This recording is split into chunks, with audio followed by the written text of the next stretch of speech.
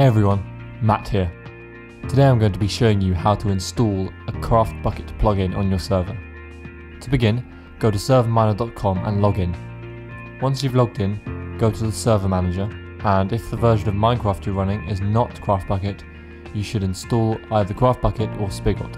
Alternatively, you can install SMpicnic or Cauldron for compatibility with Forge plugins as well as Craftbukkit. Then, navigate to the plugin screen.